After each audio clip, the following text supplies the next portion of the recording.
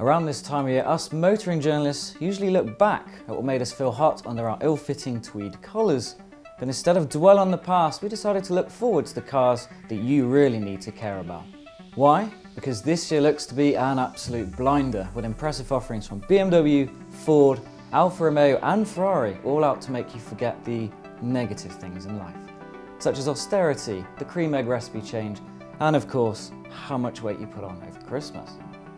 High-powered BMWs are best served small and light, as the M135i proved. On paper, the 370 horsepower BMW M2 will almost certainly give the bigger M3 and M4 something to worry about. Bettering its 1-amp successor will be no easy challenge, of course, but its 3-litre M twin-power turbo engine and 0 to 62 mph time of 4.5 seconds gets things off to a good start.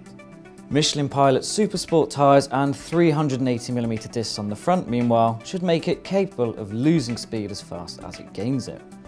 Best of all, it will be served up as a 6-speed manual. Sweet. Another heavy hitter of 2016 will almost certainly be the new Ford Focus RS, which looks in a position to surpass just about every hot hatch in 2015, including the M135i and the VW Golf R. This is because of its 350 PS 2.3-litre EcoBoost engine, which will propel the car from 0 to 62 in 4.7 seconds, with launch control doing its thing.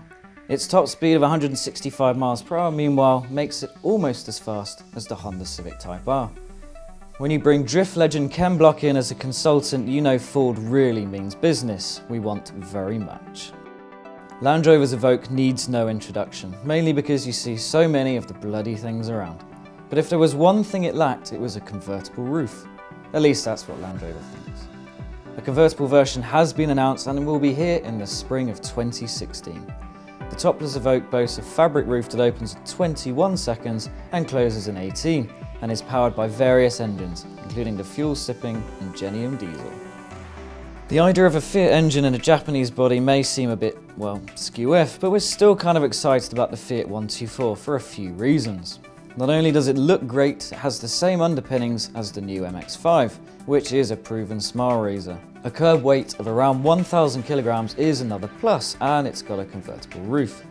The fact that it looks like a baby Dodge Viper is the icing on the cake. Let's just pray it drives better than the Giulietta and Mito. Speaking of which, the 2016 Dodge Viper ACR has been annihilating various American track records in its quest to prove that big engines and big tyres do the job.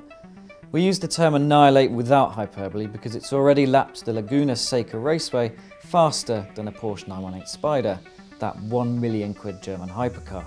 To be fair, what else would you expect from a car with a 6-foot adjustable spoiler that creates in excess of 770 kilograms of downforce and an 8.4-litre V10 engine with 645 brake? Anyone who loves cars will know you're supposed to own at least one Alfa Romeo and be on first-name terms with a good mechanic to keep it running. The mad as a box of frogs Alfa 4C is a difficult thing to love, but the 510 horsepower 6-cylinder Giulia looks like a very exciting proposition.